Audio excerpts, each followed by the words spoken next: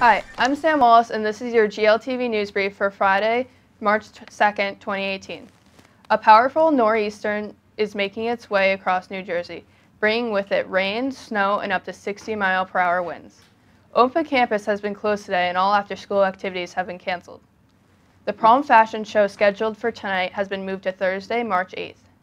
The Union County St. Patrick's Day Parade takes place on Saturday, March 10th at 1 p.m.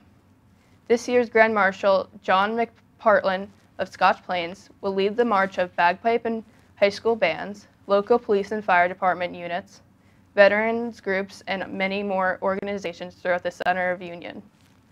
Black Panther is still going strong at the box office, grossing $763.4 million at the end of its second week. This is the highest grossing film of all time by an African-American director.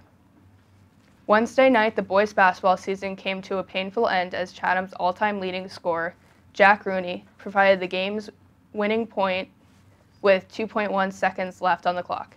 The final score was 43-41. Governor Livingston students Isabel Collins, Olivia Tang, and Alicia Wintenberg are among the Gold Key Medal winners of the 2018 Scholastic Art and Writing Awards, recognized at the Montclair Art Museum on February 15th.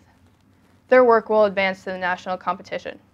4,600 North Jersey high school students entered this competition, and 266 students won Gold Keys. I'm Sam Wallace, and this has been your GLTV News Brief. Have a great weekend, GL.